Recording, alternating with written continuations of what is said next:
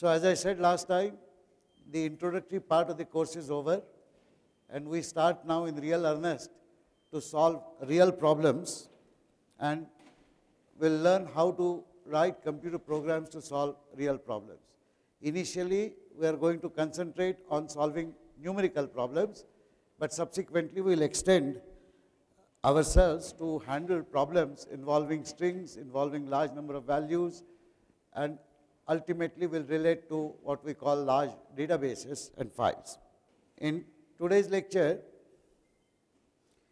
we'll review the CPP Dumbo, or essentially C++ programs, how they are written. More specifically, we'll look at iterative numerical computations. We had done this kind of thing in the last lecture. We'll do a review quickly of the basic commands when we look at the C++ program structure, including iterations and conditional execution. But we'll immediately get into solving numerical problems of the type finding out factorial of a number. We'll introduce what we would like to call Hemchandra numbers. There is a more famous name associated with it. We'll see that. And we'll conclude today's lecture with an example of finding roots of an equation using Newton-Raphson method. At the end, I'll very briefly describe the course and lab organization, specifically relating to lab structure now onwards, as well as the evaluation approach that we shall use in this course. So first, the C++ program structure. I always start with hash include IO stream. I always write using namespace std. Then I say int main opening bracket, closing bracket, and an opening brace. This is followed by the statements of our algorithm or statements of our program, instructions or statements. And after we complete all instructions, we shall write return 0 followed by a closing brace. This is the structure of any C++ program that you would have to write. We have hinted at the meaning of some of these lines, but for the time being, we shall consider all of these lines to be mandatory to be written in our program. Let's assume that our C++ Dumbo cannot understand that we are giving him a program unless we write it in this structure.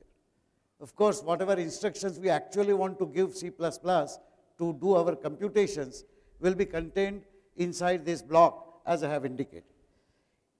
Any set of statements enclosed with an opening brace and completed with a closing brace is called a block. We shall see many such blocks inserted within themselves and so on in the subsequent slides. So is this clear to everybody? This is how a C++ program structure will look like, and we shall explain as the course goes on the meaning of different lines here. We discussed in the introductory lectures last week some of the C++ data types. So we have seen, for example, that our Dumbo can handle numerical values and string data. We have seen that as far as we are concerned, both within our programs and while giving input to Dumbo or while collecting output from Dumbo, we shall write or see values of this form: 7.45, 12.3 e minus 12, which effectively stands 12.3 into 10 to the power minus 12. I hope you will recall that this number will be stored internally in a floating point format with the mantissa as just 0.123 equivalent and the exponent appropriately adjusted. We can have strings like this. This is a special string which denotes end of line. There is a special symbol, in fact, which we shall see in some of our programs. So constant values are written like this by us, but C++ stores these values in an internal format. Much later in the course, when we shall discuss the internal intricacies of the actual computer, when we shall see the hardware, we shall have an occasion to look at the binary representation of all numbers or all characters that we actually deal with, and then we shall know more as to what are the problems and nuances with such internal representation. However, for the time being, we shall take it that C++ can handle decimal values in these forms and character strings in this form. The numerical values always have an associated type. So if you look at the Dumbo's programming model, he has drawers for memory locations, and each drawer contains a value. Each drawer has a name which is called a variable name. Not only that, each drawer must have an associated type of value which that drawer can contain. So you have to correspondingly declare the data type associated with every variable name. These data types for numerical values could be int, long, float, or double. You will recall that in the last lecture we had looked at these data types and seen what kind of values can be stored and handled. And as I said, since you have to define variables initially in your program, you will have statements of the type int count, which means count is a variable name which will store only integer values, float a, b, sum. So these three variable names will be able to store only floating point values, double large value. These are some of the data types that we associate with our variables. The C++ statements, which will form the body of our computer program, will contain more than one instructions. Each instruction of our program can ordinarily convey any one of the three actions which will be executed by Dumbo when Dumbo executes our program. These three actions could be assignment, which is the most important computational instruction, because that is how we'll do computations, input and output. We have seen examples of all of these. For example, assignment examples, sum equal to a plus b, semicolon. Each instruction is to be terminated by a semicolon for C++. Area is equal to x minus 1 star 1 upon x minus 1. You will recall this kind of expression. This expression has a precedence depending upon which operators come one after another. We had discussed the precedence. In case of any doubt, or whenever you require to override the natural precedence of operators in the evaluation of expressions, you shall use brackets. Opening and closing brackets will have the highest precedence. So within this opening bracket and closing bracket, for example, this x minus 1 will be evaluated completely, and the resultant value will be used for multiplying whatever comes next. There is a peculiar type of assignment which we looked at, where, for example, we may say m is equal to m plus x divided by 2.5. M appears on both sides. We noted specifically that this is not an equation in a conventional sense, but this is rather a reassignment. So there exists a value of m to begin with. That value is added to x divided by 2.5, and whatever is the resultant value is reassigned to m. So m loses its old value, and from now onwards in our program, it will take the new value. As we had seen in the iterative loops, this is an extremely useful tool with us, the reassignment. A special form of reassignment is increment. For example, we want to change the value of some count by 1. We can write count equal to count plus 1, semicolon. This is an instruction where Dumbo looks at the value of count in the drawer, whatever the value is, 25, 37, it will simply add 1 to it and put it back. So it will become 26 or 38 appropriate. This can be abbreviated in a format of this type, count plus equal 1. So plus equal always means that on the right hand side, whatever is the value, and this could be a complex expression as well, that has to be added to the existing value of count, and the resultant value has to be deposited back in that variable. A still shorter mechanism to represent exactly the same thing is to say plus plus count or count plus plus. We shall see the usage of these things more within the for loops and such things, where this is not part of an expression, but this is a standalone expression itself. So whenever we say count plus plus, in fact count plus plus is a full-fledged expression whose value at the end of execution is the previous value plus 1. So this is the increment, and in general the assignment statements is how it is handled. As far as input is concerned, input is handled using the cin directive, where we separate out different values to be obtained from us by C++ using greater symbols. So cin greater x, greater max value means C++ Dumbo is looking at getting two input values. The first one that we'll give will be associated with X, the next one will be associated with max value. In exactly the same fashion, an output instruction can be given to C++ using cout. Cout less something, less something, etc. is the format in which if we have a string, the string will be printed verbatim on our screen. If we have a variable name or an expression, then the value of that variable or the value of the resultant expression after computation will be put out. This is a spacious string, as I have explained. At the end of any output statement, you should include this, because this will go to the new line, so that if you have multiple cout instructions in a same program, the output will not appear cluttered, it will appear separated on different lines. Next, we discussed in the last class conditional execution, where program instructions are normally executed by C++ in the given sequence. First, second, third, fourth. Even if you have 10,000 instructions, they will all be executed in the given sequence. You remember we said that is the beauty of computers. They are a stored program machine. That means I can write a program ahead of time, give the entire set to the computer, which will store my program and will religiously execute instructions in the given sequence. However, there are occasions when we do not want C++, or for that matter any other programming language which the computer uses, to execute instructions in the given sequence. We might conditionally want to go out of sequence and do something else. For such purposes, C++ is endowed with a conditional execution capability. C++ can examine conditions, and based on the result, condition is A greater than B? Is your name equal to this? Is your hostel number, say, this, of 8 or whatever? So when you ask such questions, the answer is always yes or no. If the answer is yes, you would like to do something. If the answer is no, you would like to do something else. That is the most natural conditional evaluation or conditional execution of statements you would like to do. Whenever we say yes or no, in computer terminology, we call these as the result of condition evaluation, and the result is always represented as true or false. True and false are logical values which represent yes and no for our answer. So, the way we instruct Mr. Dumbo is to say if in bracket a condition.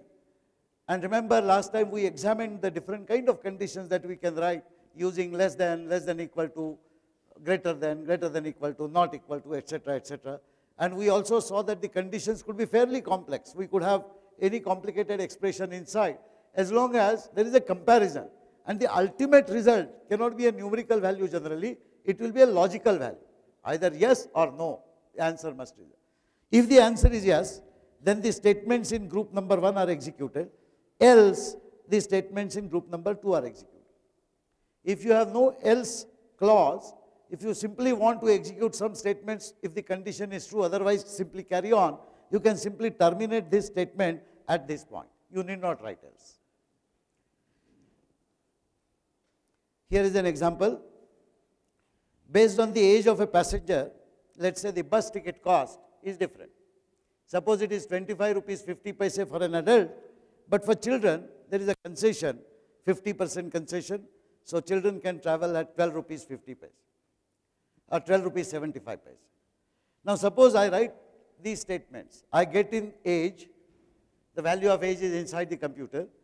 Now I say ticket equal to 12.75, then I say ticket equal to 25.50, and then output saying rupees so much. End L, by the way, is a special name which represents \n on new line.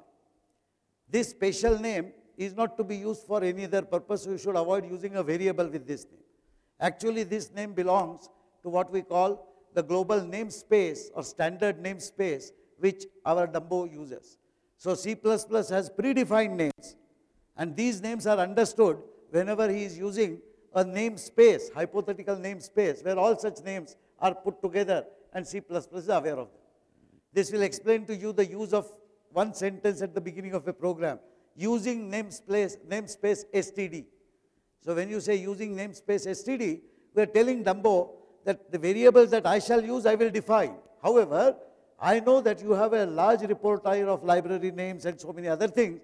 Please use that standard library to define all these names. Anyway, so what will this do?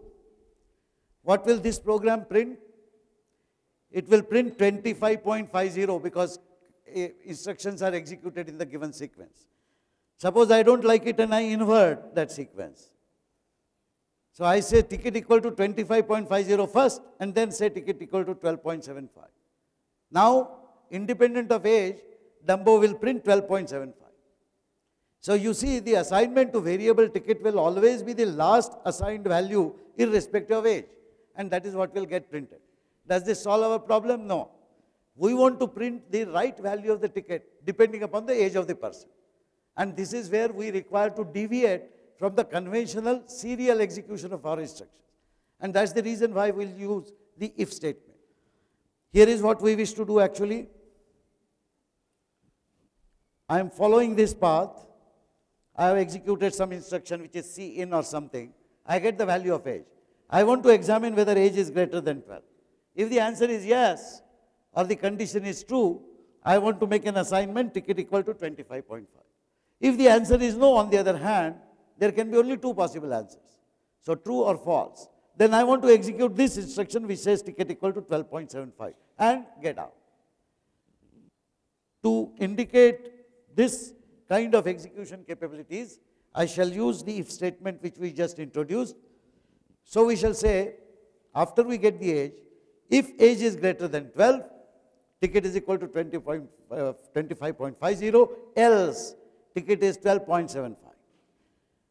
Please note that either this or this will be executed. Although both of them are written one after another, the natural sequence is completely ignored because we have given an if statement here. So as a result, when I come out of this if block, as we call it, at this point, the value of the ticket will be appropriately set depending upon age. And when I print this ticket, I will get the correct value. Consider an additional squiggle. We have considered only if age is more than 12, an adult will cost this much. If there is a child, the ticket will cost so much. But suppose there are elder citizens, like I am a senior citizen beyond 60 years, and suppose I am charged only 20 rupees. Then given the same value of age, in the same program, I should be able to discern between elders, then that is senior citizens, adults and children. For that, I can use what is known as an if-else-if ladder. This ladder is like steps. So for example, here I get in the age and check if age is greater than 60. If it is, I set ticket equal to 20 rupees. If it is not, then automatically it means that age is either less than or equal to 60. So when I come to the next statement, else if, notice that I will come to this else if only if age is not greater than 60. So when I come here, I can examine if age is greater than 12. If it is, then I will set ticket equal to 25.5. Else, I know the age is less than or equal to 12 and the value of the ticket should be 12.75. Are you clear about this? So there is a series, and I could write if, else if, else if, else if, as many times as I want. That is why it is called a ladder. Notice, however, that you have to be extremely careful in the order of examining these conditions.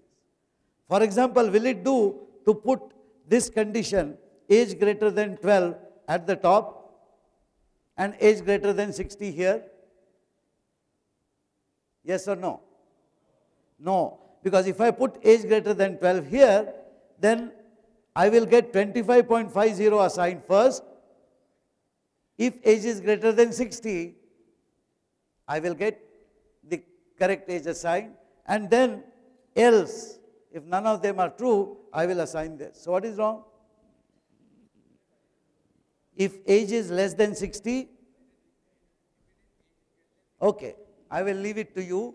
Please go ahead and execute that these three conditions, in this sequence they seem to work. You all seem to believe that if I change the sequence of condition checking, then the result will not be correct. Please examine all possible combinations and find out whether there exists at least one other sequence where you will still get the correct results. I might, for example, instead of checking for greater than, I might check for less than. It is possible to write these conditions in a variety of ways. What is important is to ensure that what you require at the end is obtained through the instructions that you have given. Repetitive actions. We looked at the for loop last time, and I had explained the for loop here. Let me go over to the blank page and again try to do the same thing here. There is a block of statements which I want to execute again and again and again. 5 times, 6 times, n times, where n is some given value. The way I would like to set up an iteration is that since I want to execute it once, twice, thrice, 4 times, n times, I have to do some counting. So I will use an artificial variable called I. I will set I equal to 1 initially, and in the condition, I will keep examining whether I is less than equal to n. If it is less than or equal to n, that means I want to execute that body of statements iteratively. So I will come out here, execute that block, and then increment the value of I by 1. So it's like count 1. So initially I start with 1, execute this block once. Then I increment I will become 2. I will not go further. I will go back now to this point. I will not go back here, mind you, because I will be reset to 1. And that will become a perpetual loop. So I'll go back here, again examine, is I greater than n? Let's say n is equal to 5. So first time I will be 1. Then after executing this once, I will become 2. With 2 I go here. Is 2 less than equal to 5? Answer is yes. I will go down again and execute this block. Second time, I will become 3. Again I will continue. When I is 5, 5 is still less than or equal to 5, assuming n is equal to 5, I will still execute this the 5th time. Now I will become 6. 6 is not less than equal to 5, so I will come out. So this will iterate as many times as I want. We had seen the specification of for loop instruction to C++ in the most general form. This particular thing is called initialization.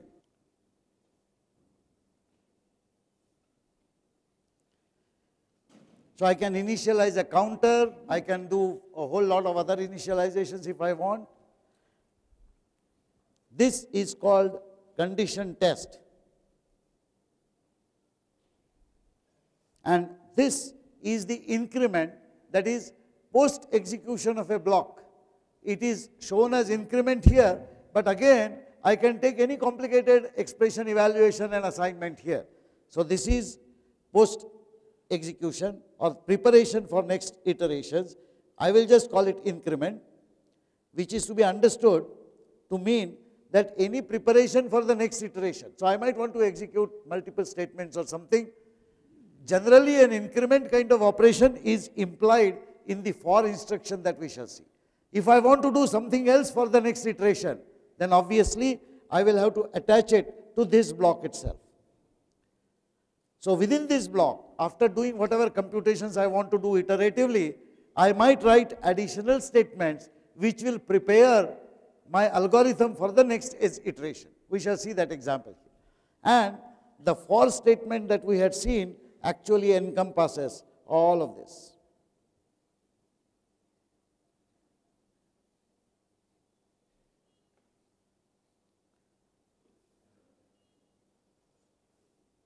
This whole thing is regarded as one block by C.P. Dumbo.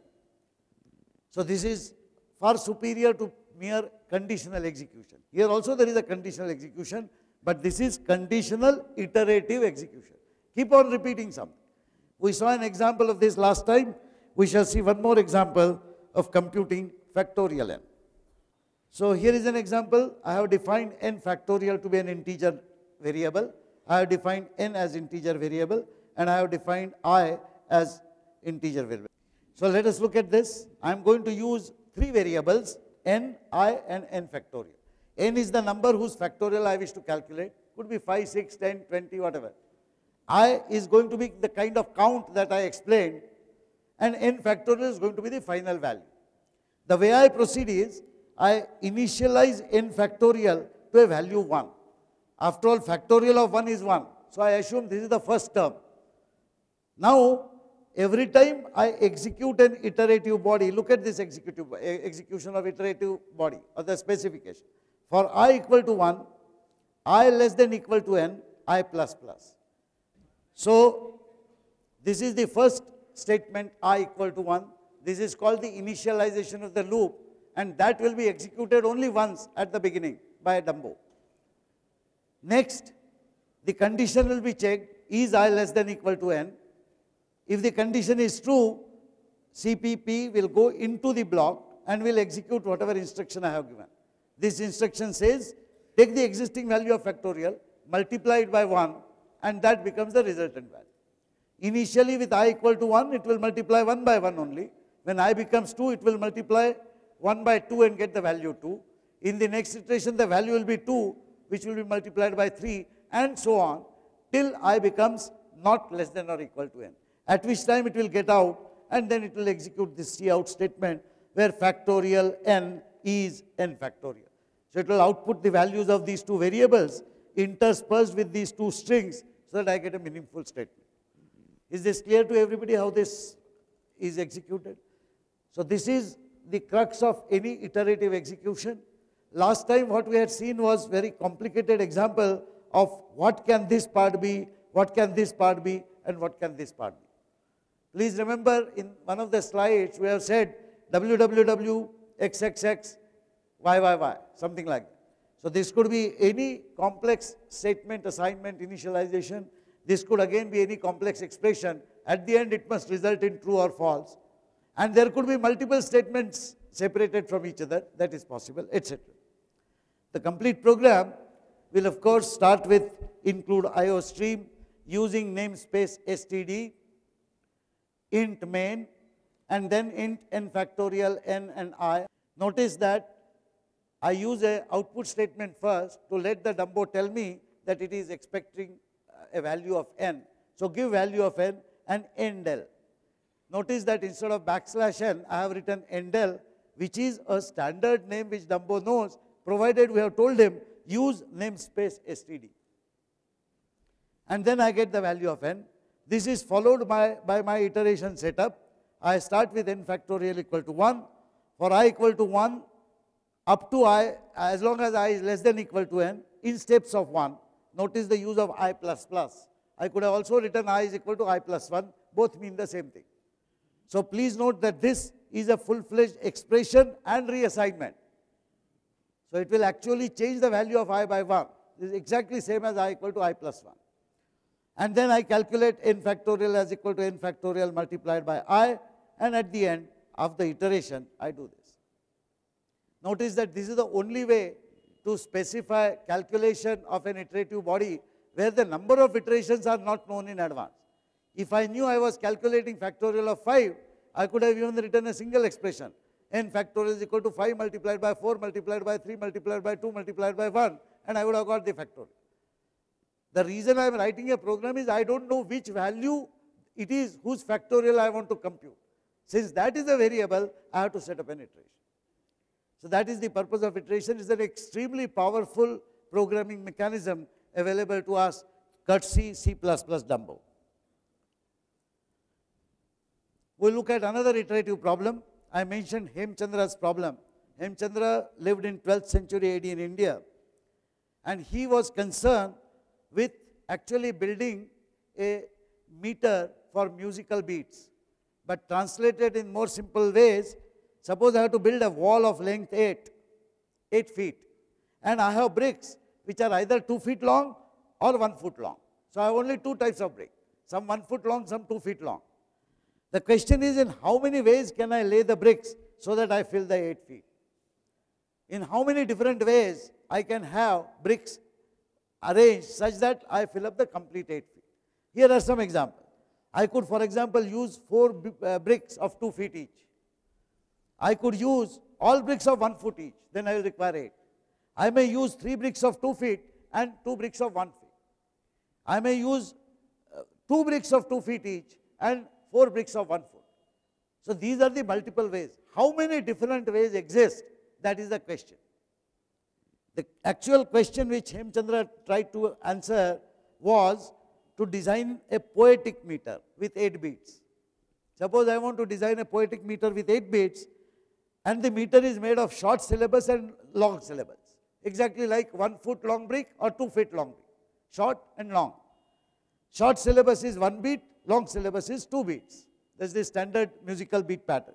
How many ways are there of filling in 8 beats? Here is an example of a poetic meter. Some of you would recognize Ya kundendu tusharahara davla. So this is the representation of a long beat, short, long, long, long, short, short, long, short, etc., etc. If I have an 8-bit meter, how many ways I can have classically? So Hemchandra says in his write-up written in 12th century that by the method of Pingala, it is enough to observe that the last beat is long or short. Based on that, I can compute how many different classes can be there. This was a wonderful observation, and this resulted in his solution to this problem, which we shall see in a moment. Incidentally, Pingala was a mathematician poet from 500 AD. So he lived 1500 years before Hemchandra. And yet Hemchandra is giving credit to Pingala. This is just a short, unsolicited advice to all of you. You are most welcome to copy things because that is how we learn fast. Somebody has already discovered something. But copy only if necessary and only if permitted, and always give credit. The last part we often forget. Here is the Hemchandra solution. I will not go through the details. I will straight away go to the derivation. Those of you who are interested in musical beat classification and the Hemchandra solution can mull over this slide later. But effectively what Hemchandra says is that if I call S as the class of 8-bit patterns with short last beat and L as class of 8-bit patterns with long last beat, then effectively L plus S will give me the total number of variations. However, he defines how he can calculate that one particular class by using the previous number of classes with less number of bits. Effectively, he says that 8-bit patterns will be equal to all 7-bit patterns plus 6-bit patterns. And he says by this, you can calculate the total number of classes. So this is called a recursive definition. I am defining the total number of 8-bit patterns in terms of number of 7-bit patterns, 7-bit patterns and 6-bit patterns. How do I define 6-bit pattern? In terms of 5-bit patterns and 4-bit pattern. How do I define a 5-bit pattern, 4-bit pattern and 3-bit pattern? Can you not see that this would be a very classical simple case of applying iteration, albeit with some meaningful construction of the statements? Algebraically, if Hn is the number of patterns with n bits, then what Hemchandra is saying is H8 will be equal to H7 plus H6. In general, Hn will be equal to Hn minus 1 plus Hn minus 2. Does this help us to compute H8? Well, yes, if I know H7 and H6. How do I know H7? I can know H7 if I know H6 and H5. How do I know H6? Same, H5 and H4, etc. But there is an end to it, because ultimately I will end up with H1, H2, which can be actually computed absolutely. I don't need anything else. And therefore, if we know all these successively, we can build up to H8 or for that matter H10, H25, whatever we need. So if H1 is the number of patterns with 1 bit, obviously there can be only one way, either short bit or long bit. There is only one class. Okay. H2, number with 2 bits, there are 2. So either I can have short and short or long. Remember, if I have to construct 2 feet, then either 1 and 1 or 2. I can't have any other combination. Once I know H1 and H2, I know H3 is H2 plus H1, which is 3. I know H4 is H3 plus H2, which is 5. I know H5, which is H4 plus H3, which is 8, and so on. Consequently, I get H8 as equal to 34. That is the answer obtained by Hemchandra using Pingala's method. This is the program to compute Hn. We can now instruct our Dumbo C++ to calculate Hn for us given n. So I define int n, then I give a value of n, which number to compute. But notice that the iteration is this time more complicated. I have to add 2 previous terms to get the next term. So I start arbitrarily by saying that my previous term is 1, current term is 2. If previous term is 1 and current term is 2, then I can set up an iteration for I equal to 3 to n, where I calculate the h next term by adding previous term and current term. What will happen for the first time when I execute this iteration? H priv is 1 and h current is 2. So 1 plus 2, I will get 3 as h next. So I calculated h3 correctly, but I want to set up my calculation mechanism for the next iteration. In the next iteration, whatever is the next term must become the current term, and whatever is the current term must become the previous term. Notice the sequence. When I say H priv is equal to H current, since H current was 2, H priv will now become 2. And then when I say H current equal to H next which was 3 will become H current. Notice that if I reverse the order of these two statements, I will get completely wrong results. I must first preserve the value of H current into a variable and then only change H current to H next. So consequently, in the very first iteration, H next will be calculated as 3 and it will now become H current and H priv will become 2. When I go out to the next iteration because of this I++, will become 4, I will become 4, it is still suppose less than n, then I will again calculate. H next will now be 3 plus 2, which is 5. And again the reassignment of H previous and H current will happen and I will keep on executing. Are you clear about this iteration? When I complete this iteration, at the end, whatever is the value of H next will be the value of Hn or for the nth term. The code is a bit tricky, so you need a command. For example, you may say at the beginning of an iteration, H current is Hi minus 1. Write ith term if you can't put this subscript and so on in a computer program. H priv is Hi minus 2, where I is the value of variable I. Can you prove this? Well, using mathematical induction, you can prove that. Basically, proving H next is equal to H priv plus H current is adequate, so correct answer will be generated. There is a proof by induction which I am ignoring. You can all go through all of you are familiar with proof by induction? Good. So you can figure this out. What is important here is that mathematics is being generated from poetry. This series is very interesting. It represents number of petals in many flowers. Most important, the ratio of consecutive terms tends to a limit. You might have heard of golden ratio, for example. These numbers are more commonly known as Fibonacci numbers. You are familiar with Fibonacci numbers? Yes. Hemchandra lived much before Fibonacci. Having calculated Fibonacci numbers, we now apply the iteration technique to some more complex numerical problems. Suppose we want to find out the root of a given function, fx. So for example, I want to find out what is the value of x such that fx is equal to 0. All of you are familiar with this notion of the root of a function, root of an equation? Fine. Now, the Newton-Raphson method actually works on being able to calculate the first derivative of fx, f dash x. So if fx and f dash x can be easily calculated, and if a good initial guess is available for the root, then I can do successive computations such that I will converge to the final root. We shall see an example of that. For example, if I want to find out the square root of some k, what is the function now for square root? Fx is equal to x square minus k. This is the generic function. F dash x is 2x, the derivative. So fx and f dash x can be calculated easily.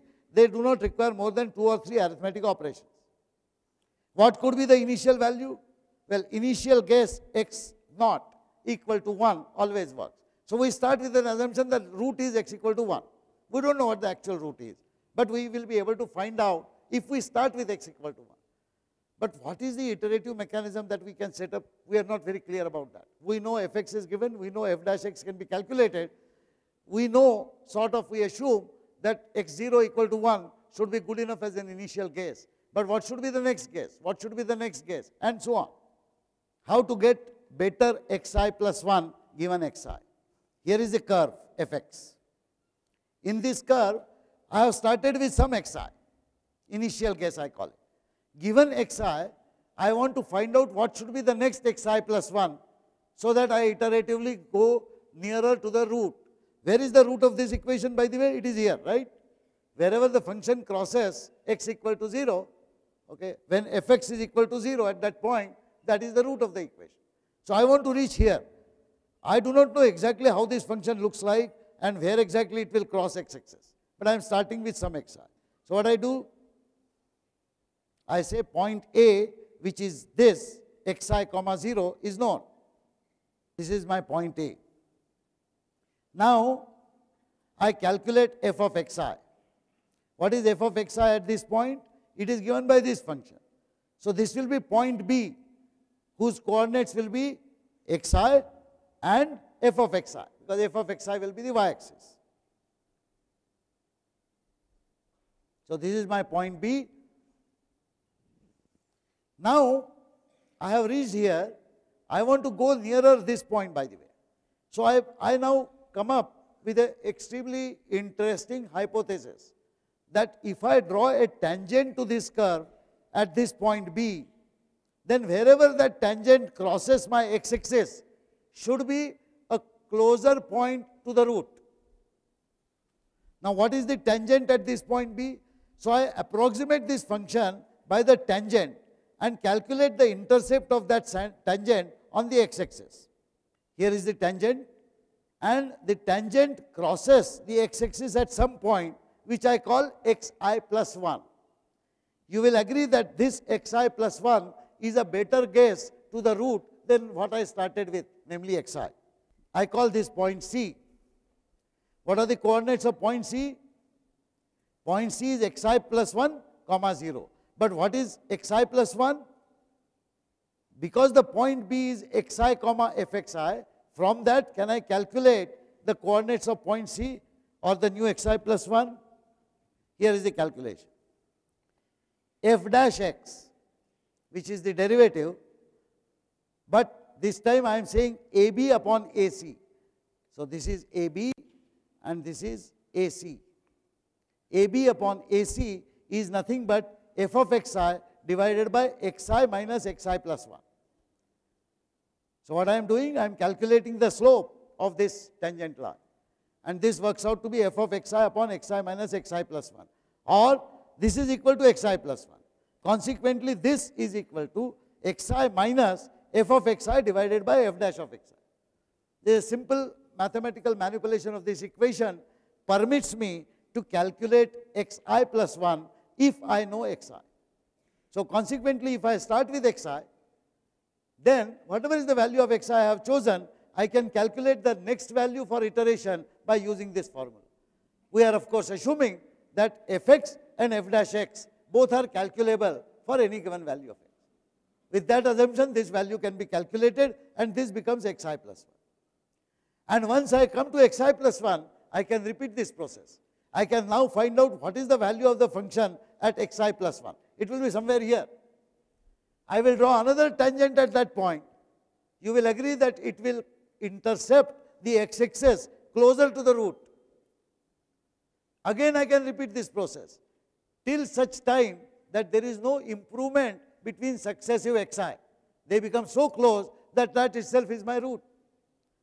Presto, we have got an iterative method to solve the roots of an equation using this method, which is called Newton-Raphson technique. This is a numerical computational technique to get the roots. So to calculate square root of k, let's say, I say xi plus 1 is xi minus fxi upon f dash xi. Since fx is equal to x square minus k, f dash x is 2x, then I know that given xi, I can calculate xi plus 1 as xi minus x square minus k divided by 2xi, which is same as xi plus k upon xi divided by 2. You can do this simplification yourself. Effectively, you have to use the same formula.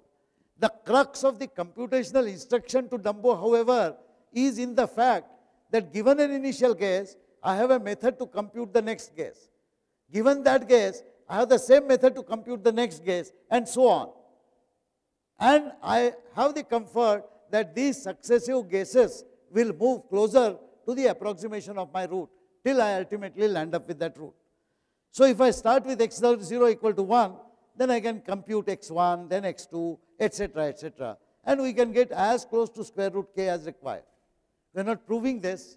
We leave it to other courses in maths and so on. But computationally, there could be another way. Here is one way.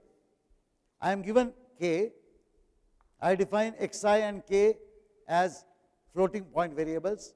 Please note that I must deal with floating point numbers. I input the value of k. Now I set up xi equal to 1, the initial case. Inside that, I write xi square minus k greater than 0.001, or k minus xi square is greater than 0.001. Notice that I might approach this from either the positive side or negative side. Until error in the square root is at most 0.001. So I am now not counting the number of iterations. I am saying I don't care how many iterations I have to take, but take me as close as possible to the root, which means the difference between two successive values should be as minimal as possible. That difference between successive values I call as error, and that is my error computation. And then I put xi as xi upon k divided by xi by 2. Notice that this is the next term. I am reassigning the value to xi for the next iteration. So xi changes. Consequently, the condition will change. And this simple iteration without any other computation will get me the final root. This is another method. Yet another way. I start with xi equal to 1 and I say while xi minus k greater than 0.001 or k minus xi square is greater than 0.001, do this computation and I say C out less than x. Notice an alternate way of asking Dumbo to iterate. We have seen only for loop, for something something till some condition is made and with this increment. That is the format of for loop. But here there is no counting increment that I want. I simply want to reach as close to the root as possible. I can then use another variant of iterative instructions to Dumbo called while.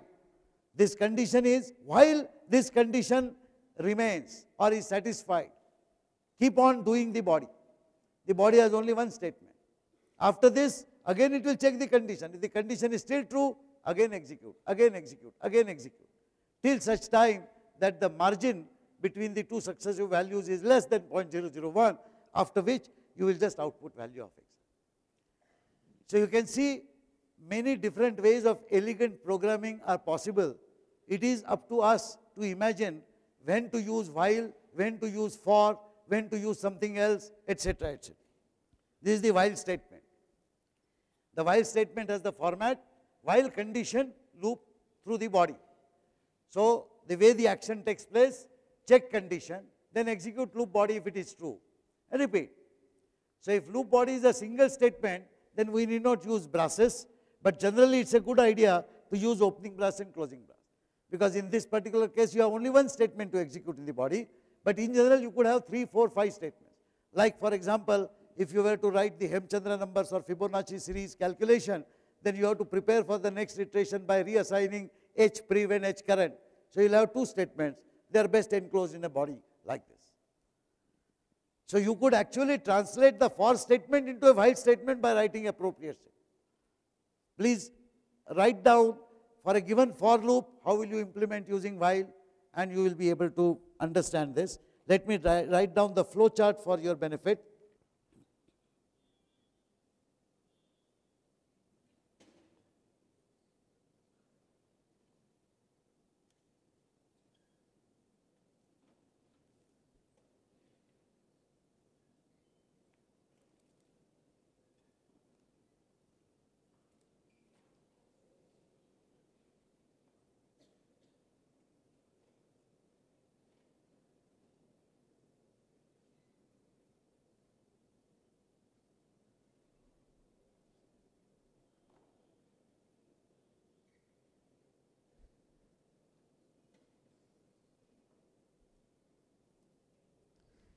So this is how the while condition will look like. The statement that I shall make, so this is the while block.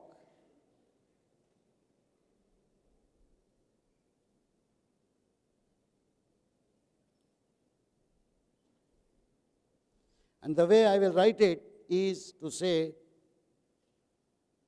while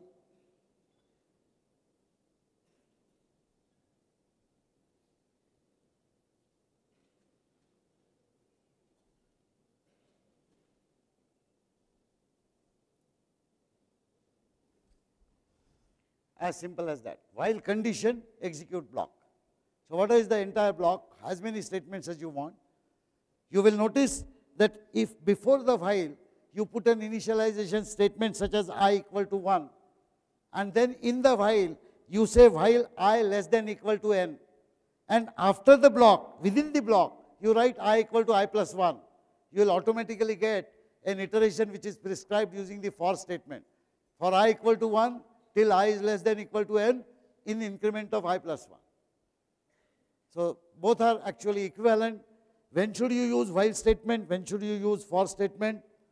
Depends. If there is a control variable with some initial value and an update rule, and whose value distinctly defines each loop iteration, use for. So this is a thumb rule. If you have to prescribe an iteration in which there is a control variable or a counting variable, then the best thing is to use for, where count is initialized, count is checked against some condition, and the value of count is used inside the iteration. If the loop executes a fixed number of time, again you can use for I equal to 1 to n. But if the loop has to execute till a certain condition is satisfied, then you can use while. It's a matter of choice, matter of test. Is this clear? Okay. There will be lab assignments based on these numerical computations. So let me describe very briefly the kind of labs that you are going to have now. First, there is homework. Write a program to calculate the cube root using Newton-Raphson method. The cube is more interesting. And check how many iterations are needed to get good answers. Should be actually very few. There are some of you incidentally who claim to have done a whole lot of programming earlier. So I have a special problem for those people.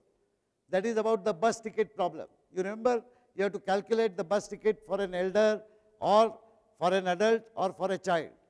We assume that the input is age. For all those who know programming, here is a challenge.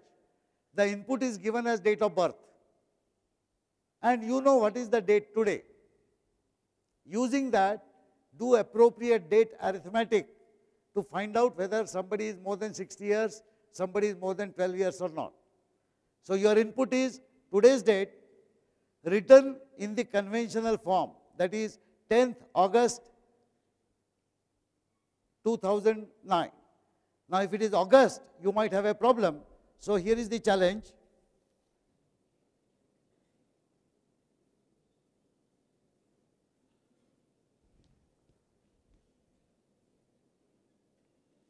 We shall assume that the date of birth is written as 10, what is it? Is 8th month or 9th month? August? 8. So I am giving you an integer number as the date of birth. 10/08/2009. The first 2 digits will mean date, the next 2 digits will mean month, and the last 4 digits will mean year. So this is today's date, of course. I don't know what rule will apply if the date of birth is same. 1 day old child, they still charge money, I think. I don't know. But anyway, so let's say date of birth is some 28 December, let's say 2001. This could be 1948 or whatever. Please note the complex problem if you have an input of this kind. The complex problem is you cannot subtract one date from another to get the age. So there is a lot of complex arithmetic has to be done. We shall see later how C++ Dumbo helps us using variety of library routines to do this date computation easily. But since there are some of you who claim to have done a lot of programming, this would be an interesting challenge for you. Of course, this is not part of the lab. As far as the lab is concerned, you continue to do a rather simpler exercise. Okay. In the concluding 2 slides, I am going to describe first the way we will approach the evaluation. As you would have understood by now, I do not really associate too much importance to marks and grades. However, they are real life issues and all of you have to contend for good grades. And I have to do some evaluation. I try to put in every evaluation sufficient learning so that every test or quiz is also a learning experience, because I think that is our job together, to learn as much as we can. But we have to get marks and we have to get a grade. So here is how I propose to grade the students. Out of a total of 100% weightage for the marks in this course, I propose to associate 10% marks to the quizzes. You have had some sample quizzes earlier, but we shall have in the 3rd week of August or maybe 4th week of August a quiz which will be a regular 20 or 25-minute quiz in one of the lectures. That will be a formal quiz with multiple questions, and that quiz will amount to about 5 marks. The remaining 5 marks, post mid-semester, we shall have multiple quizzes in every lecture. You will wonder how I will conduct multiple quizzes in every lecture without wasting time. You shall see the fun. I am actually getting a gadget designed for you, and I am actually making about 1,000 of those. So I will issue one to each one of you, like that Kaun Banega Karodpati gadget if you have seen. So I will flash a quiz, and I will ask you to press A, B, C or D, and I will collect your answer and give you marks. These gadgets actually are available, but the Firangis who make these gadgets offered me one at 2,500 rupees each, and I did not have that kind of money. So I actually got it designed in the last 2 months, got it fabricated and tested, and now we have to test what happens when 1,000 of these gadgets work. They are costing me only 700 rupees. So we shall use those here. Then we will have assignments. These assignments will typically be given in the labs. So with every lab, there will be an assignment announced. Ordinarily, you are supposed to submit and upload your assignment in the same lab that you conduct, Monday, Tuesday, Wednesday, Thursday. However, we might consider giving extra time for loading in case you have satisfactorily conveyed to your TA that you have actually completed that assignment. You have a handwritten copy or something, but you just want to polish it or whatever to submit it later. So all the assignments that you will do in the laboratories, which you will be submitting on the Moodle, will constitute a 10% of weightage. You shall all be doing a course project. That is the most exciting part of the course in my opinion. I am introducing group projects where you will have to make groups of anywhere between 3 to 5 students together who will actually solve a larger and more challenging problem through programming. This is not an easy task because I wish you to learn how teams of programmers collaborate with each other to come out with some meaningful software which is substantially large piece of software. It is not uncommon when I used to conduct such projects earlier, it is not uncommon to have anywhere between 2,000 to 5,000 lines of working code written by students. Naturally, this group project will extend over a long period of time. The group projects will be announced just before the mid-sem and they will continue till end-sem. But you will have to form the groups ahead of time. These groups must be from your same lab group. So now that you know your lab colleagues, start identifying the people in the group. Naturally, you would like to avoid sleeping partners. So be careful that you choose the right groups. It will have as much as 30% weightage. The evaluation of the group project itself is slightly complex. I shall explain it to you when time comes. The mid-sem exam will be 20% and end-sem exam will be 30% weightage. Minimum passing grade, I have fixed at 40%. That means any student who gets 40% marks or more will not fail. That is guaranteed. I hate failing people. There is another reason why you might fail. In the assignments or quizzes or exams, where copying or using anybody's help is explicitly prohibited, anybody found indulging into these activities will be immediately awarded an F grade, and there shall be no discussion thereon. That is one thing I hate. So if there is a home assignment which you are supposed to do on your own, not for a single second you must discuss that with anybody. You must submit that assignment yourself. I don't mind a blank paper submitted. I value it far more than any quick copying from anybody.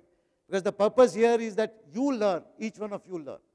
So this is something I have tremendous allergy to.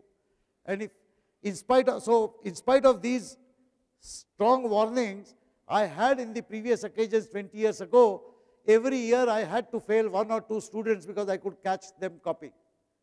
It is very unfortunate. I feel very bad, just like those who fail. But I guarantee this, anybody indulging in any unfair means in this course throughout, will definitely get an F grade immediately upon detection of that unfair means. So please avoid that. Keep that farthest from your mind. The purpose here is to learn, and I think there are enough marks and grades available without doing any such nonsense. Is that okay? Fine. Thank you.